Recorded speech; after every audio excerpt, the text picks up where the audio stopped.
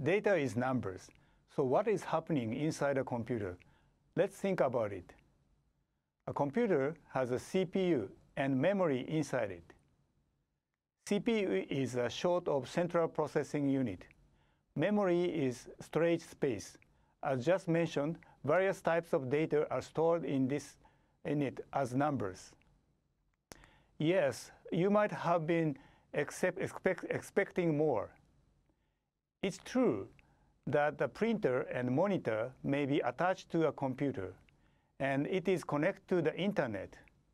This interaction with the exterior is very important. But in this lecture, we will focus on what is happening within a computer. Then, what we need is to consider is memory and CPU. Let's start with memory.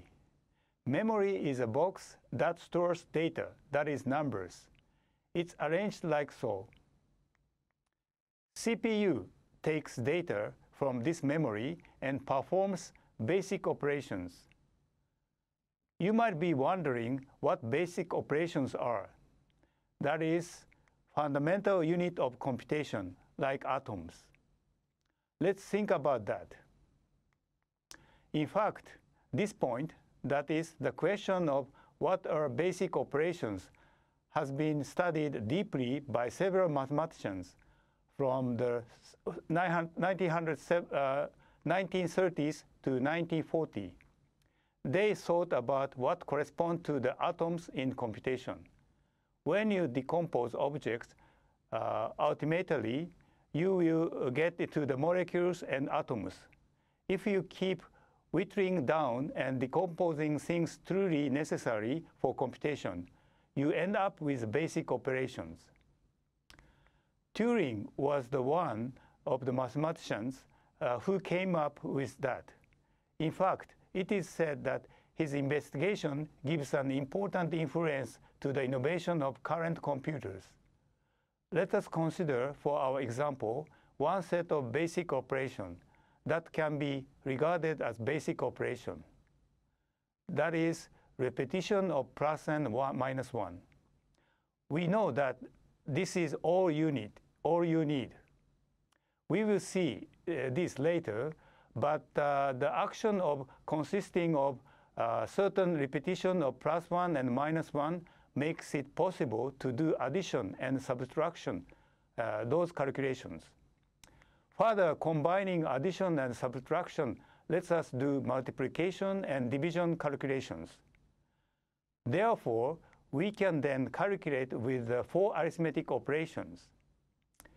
Then we can combine these 4 arithmetic operations to calculate more difficult functions such as roots, square roots, and sine.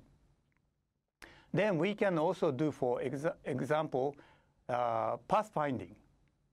Furthermore, we can make computation for playing Go or Shogi with us, human. To sum things up, computer is performing basic operations, and then if we skillfully combining them, we can make computations.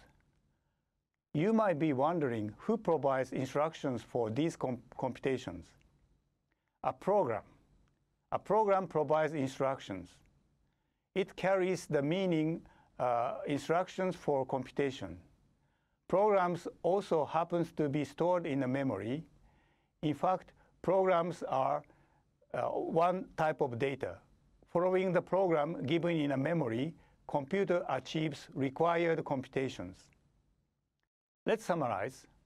A computational view is an approach to express everything with computation. For this, things must be expressed as data. Furthermore, they must be processed as a computation. We will consider that data in this course as numbers, natural numbers. So, what is the computation? Thinking of the ultra basic elements of computation that correspond to atoms, we get the repetition of plus 1 and minus 1.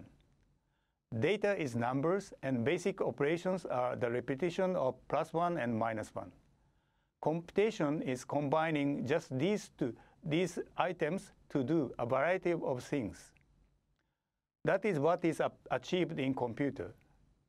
In reality, data is constantly coming in from the keyboard and internet. This is expressed as numbers and computation is performed on it. Then goes outside again and is repeated. Programs provide instruction for this computation. It corresponds to a so-called blueprint for computation. I hope you gained a broad idea of what is going on inside of computers.